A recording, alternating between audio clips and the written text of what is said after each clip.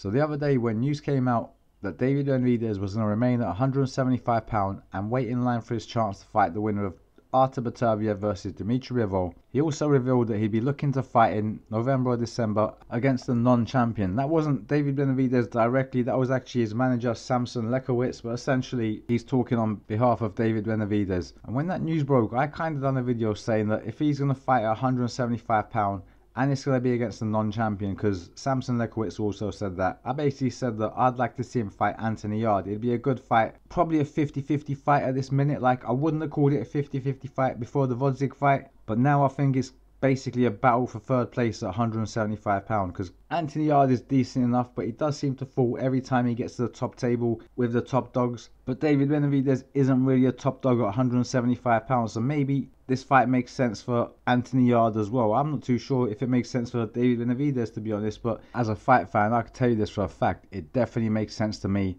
And I don't think I want to see David Benavidez fight anyone else at £175 other than Anthony Yarde next. It'll just be a fight, two bangers. One's been to the top level, didn't quite make it, he's coming back down, and the other's trying to get to the top level, needs to go past this guy, this solid gatekeeper slash fringe contender himself. I mean, both bangers, both have fun fights. I would definitely like to see it. I can't speak for anyone else, but it's up there in my top 3 fights I want to see this year. So that being said, I was pleasantly surprised when I see an article earlier where David Benavidez is essentially saying that, yeah, he likes Anthony Yarde and he's open to the idea of having a fight with him or any other Brits or something along those lines. But long story short, November, December, David Benavidez is open to fighting Anthony Yarde. Now, normally I'd say these two guys, different promotional networks, PBC are going to keep it in-house, blah, blah, blah. But the world of boxing has kind of changed recently. So this fight, where it may have been like borderline impossible previously, now with the Saudis playing mediators, it's almost like this fight could potentially materialize. But that being said, there's a very public dispute between Frank Warren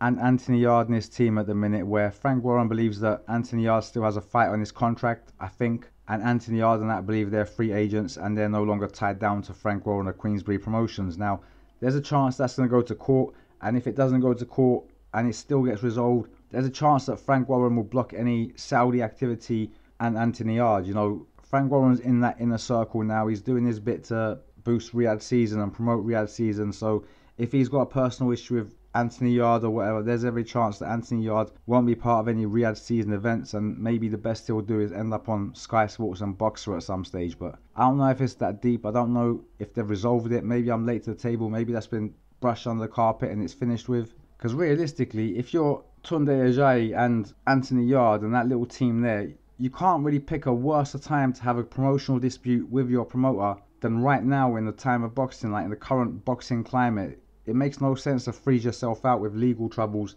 when there's more money going around than there ever has been before. So it would probably be in their best interest to patch it up a little bit, at least to the point where they can at least still work together and Anthony Yarde can get his share of this Saudi money, because every man and his dog seems to be getting paid, so why not Anthony Yarde? So I wouldn't be surprised if it were to get blocked, if it was to be proposed, but at the same time, I'd be even more surprised if they don't patch this up and agree to work together for the sake of getting that bag, if you know what I mean. But that being said, should they make the fight, how do I see it going? Now this is a tough one for me, because Anthony Yarde is a legit number 3 sort of ranked light heavyweight. Like, he's not quite elite, but every time he goes in there with someone elite, he holds his own, he gives a good account of himself, and every time you see him lose, you're like, oh, do you know what, against the right champion, he's going to win a world title one day, because he's giving a great account of himself. It's just he's in there with guys that come across once every century or once every decade, if you know what I mean. But at £175, David Benavidez isn't one of them top guys, and not only that, he's got a strap as well. So for Anthony Yarde, I think it's a winnable fight. He's got the power to maybe hurt David Benavidez. He's got a decent boxing IQ,